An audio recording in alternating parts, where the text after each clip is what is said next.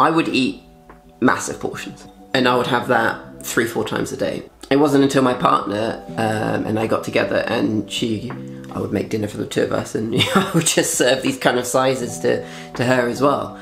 And she'd be like, what the actual hell? Like, she can eat, but she's like, this isn't normal. Hello everyone, I'm here in Joshi. Welcome to Game of Crohn's. Today we'll be talking about portion control and how that helped me sort of get control with my flare-ups a lot more with Crohn's disease.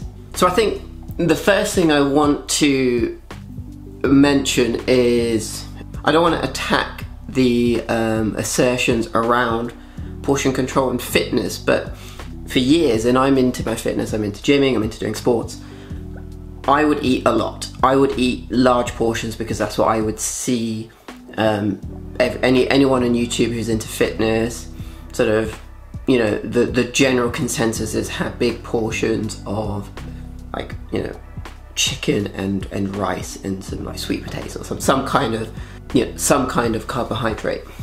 I would eat massive portions. I'm talking silly portions. I've got some examples of portion sizes. So my normal portion for like a meal was this bowl, and it would be full, like absolutely stacked with food.